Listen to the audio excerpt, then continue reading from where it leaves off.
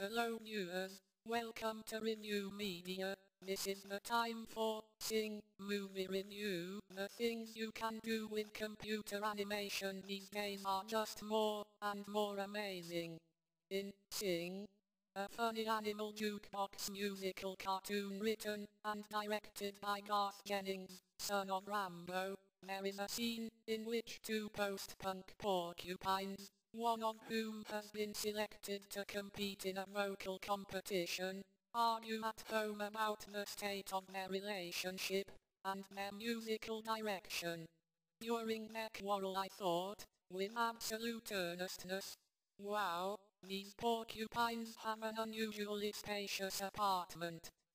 The funny animal jukebox musical cartoon has a long and honorable history, dating back to, for example, the 1936 animated short, I Love to Singa.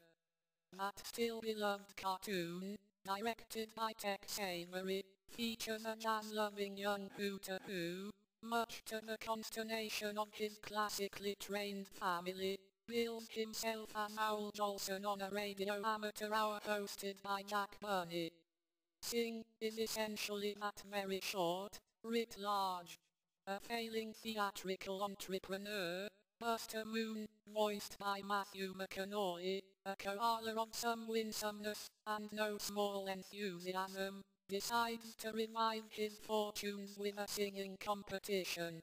From a slew of auditioners, his secretary, an iguana with one glass eye, has advertised the award money as $100,000 rather than the single grand he actually has. He picks a motley handful. Among them, Johnny Taron Egerton, a gorilla from a British accented bank-robbing clan, who sings like Sam Smith when he's not singing like Elton John.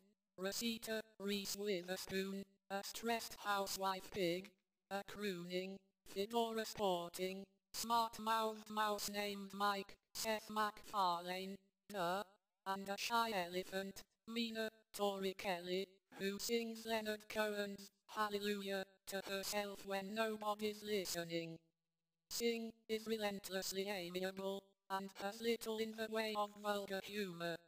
There's just one flatulence joke, which has to be some kind of record for a contemporary non-Pixar kid-friendly animated movie. The film is produced by Illumination, the corporation behind Despicable Me and its spin-off, Minions. Mr. McConaughey's characterization of the eager koala is full of ingratiating pep. I found this to be a relief. From his line readings in the Lincoln TV ads, I worried that he might have been suffering from laudanum poisoning. A couple of scenes are quite charming, such as Rosita's supermarket dance, and Little Mike's microphone acrobatics late in the movie. And yet, the movie is constantly knocking itself out trying to reach the approximate emotional temperature of that scene in Shrek, during which Smash Mouth ruins I'm a Believer. The aggregate effect is like aesthetic insulin shock, albeit from an artificial sweetener. At the last we are gives the rating is 3.5, and movie is good. Please subscribe our channel for correct reviews, and remember our channel is Renew Media.